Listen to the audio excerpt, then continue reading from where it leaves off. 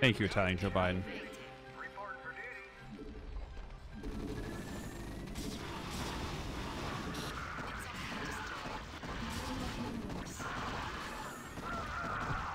That was fun. That was a fun game. I love playing this map. It's like amazing. What a good, well-made map that you can literally get a spawn where you can't play regular strategies. Really great.